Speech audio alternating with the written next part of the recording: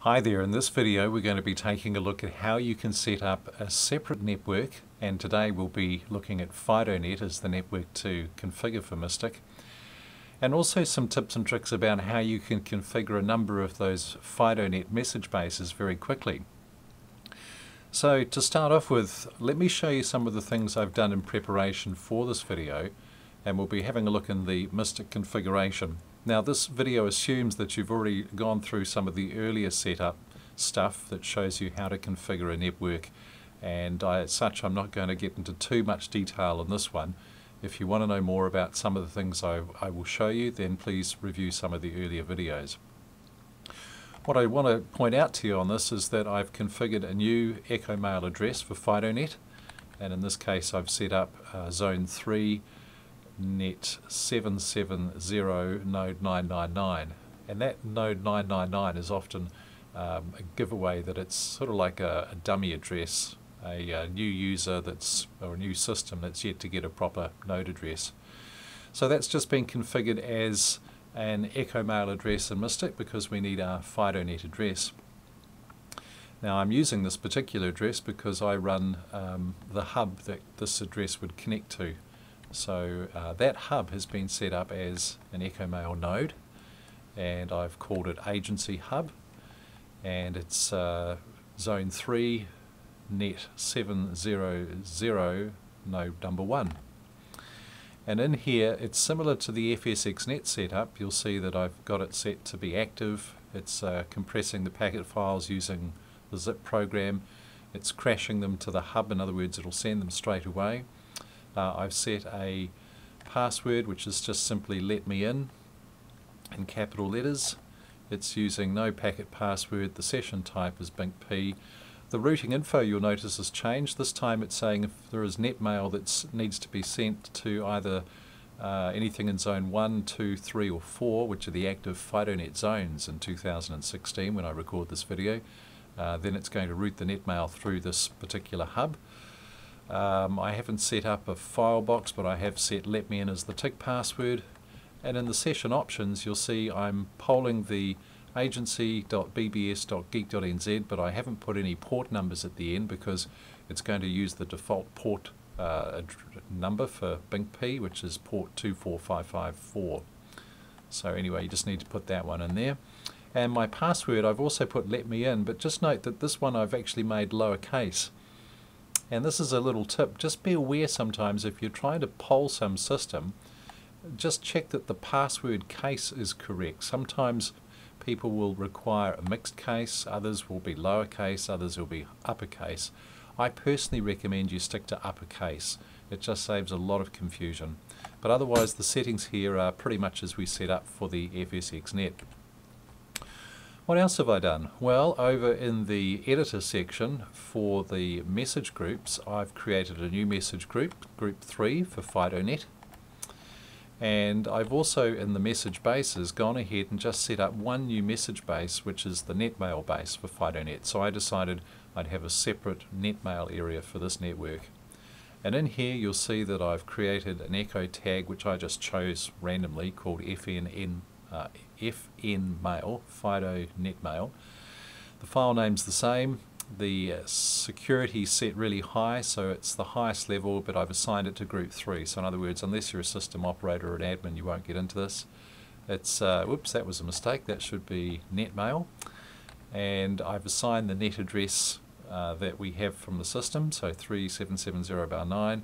It's not exporting to any echo nodes. You don't need to set the export up for a netmail base because Mystic knows what to do.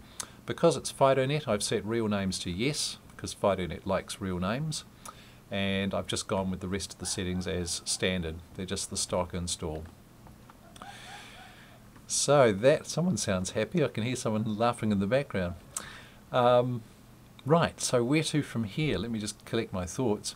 Oh, the other thing I did is I set up in the file base group editor a new group for the files, and I've just called it group 2 for FIDONET, but there are no new file bases set up at all.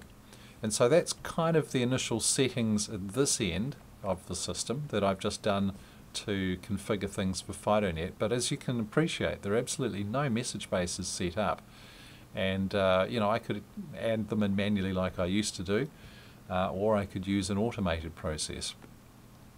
And I'll show you how that automated process works, but just before I do want to show you just a couple more things that I've done in the pre-configuration. So you recall we set up an ini file called mailin.ini, which allows us to import messages.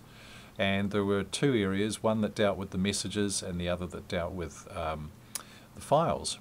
So in the import echo mail, what I've done is I've added an additional alias forward here saying that my default user, who's called, the alias is red72, if something comes into red72, forward that to Joe user.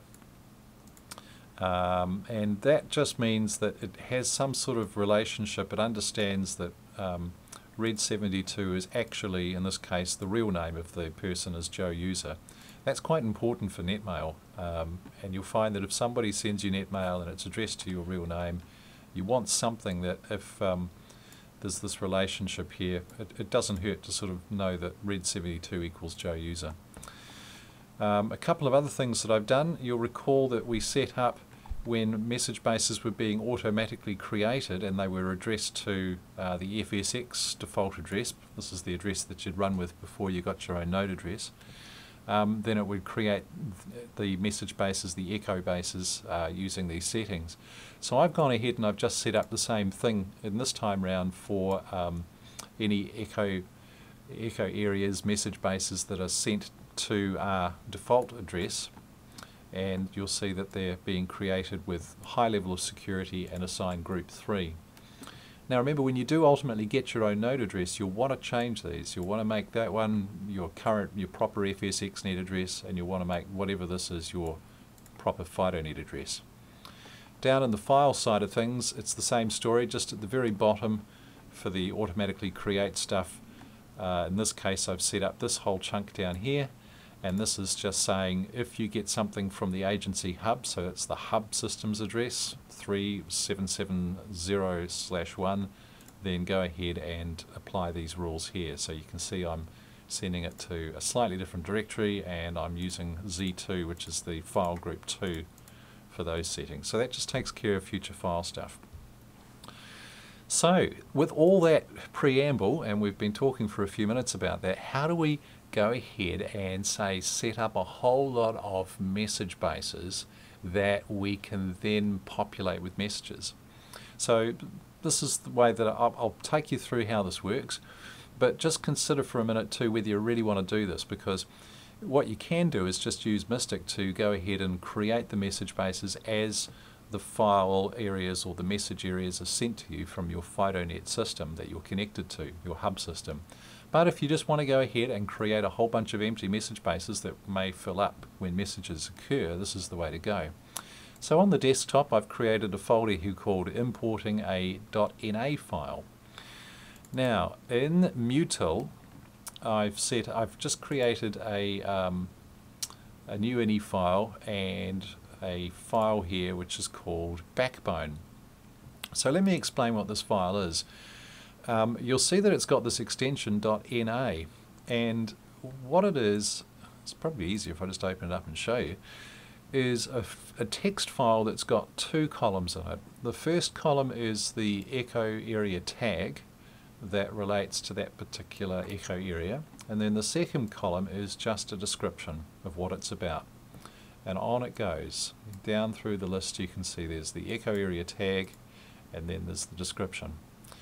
Now this NA file is a file that's called backbone.na, and what I did is I just had a look on good old Google, and I found this site here, which is www.filegate.net/backbone/.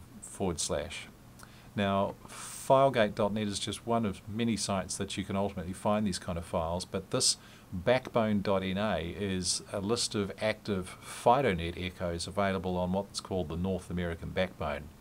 This isn't an extensive list of all the echo areas that you can get in FIDONET. This is just, for want of a better word, a starting point for you if you wanted to just go ahead and set up what's known as the backbone in the US Zone 1 scene. I'm not saying that it's by all means the be-all and end-all. There are plenty of other echo areas you can get, and depending on which zone you're interested in, you'll probably find equivalent NA files that will help you. But this particular website will give you some information about these files, and you can see here there's an FAQ that actually talks about what this is and what it means and so on. So just check that out at your own leisure. I'll include a link in the description to this video. But that said, we have what is effectively a file that we're going to be able to suck into Mystic to help us set up some message bases. So that gives us the echo area tag and it gives us a description, but what it doesn't do is it doesn't let us set some of those other rules that we're used to setting, like security and so on. So what we've done, or what I've done, is I've created an ini file, which I'm going to drop into the Mystic directory shortly, called import.na.ini. And if I just look at that, one of the functions in MUTIL is to import what's known as a FIDONET.NA style file into message bases. The term FIDONET is just really a reference to this type of file, but as you can see it can be any particular name, as I'll show you. So down here we've got the function turned on, import FIDONET.NA is true.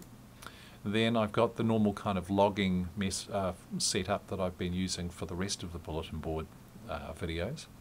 And then we get down to the import underscore FIDONET.NA stanza.